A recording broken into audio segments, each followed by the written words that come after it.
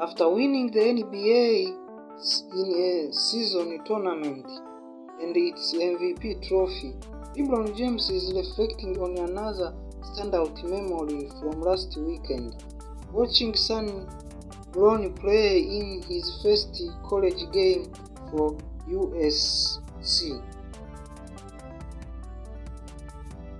It was everything for my family, the Los Angeles Lakers star told reporters in Dallas after the Lakers lost to the Mavericks 127-124 on Tuesday night. It was just an emotional, draining day from the time we all woke up to the time that the buzz hit zero. Bron 19 played 16 minutes and finished with 4 points, 3 assists and 2 rebounds in the game on Sunday against Long Beach State, in which the Trojans were upset in overtime. I think the most important thing, who cares about the win or loss? The kid was standing tall and standing strong at the end of the game, and that is a blessing in its own right, and that is a win, LeBron said.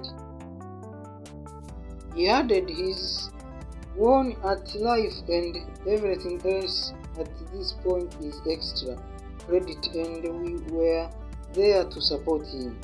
Enjoying Bron's debut was never up for debate as far as the superstar was concerned, even if it conflicted with the Lakers' schedules. But the team had the day off after beating the Indiana Pacers Saturday night in Las Vegas to clinch the league's first ever mid-season tournament. After Bron was cleared to return to the court months after he suffered cardiac arrest during the USC practice in July and was later diagnosed with an automatically and functionally significant congenital heart defect by doctors. LeBron vowed to watch the milestone in person. I'm looking forward to his first game whenever he is cleared and whenever he is ready to have his first game. I already told my teammates that if they play on the same day we play, I am going to have to catch them next game, LeBron said in a video shared by Spectrum Sports Net earlier this month. For LeBron and his wife Savannah, watching their son fulfill his own dream was a moment to savor.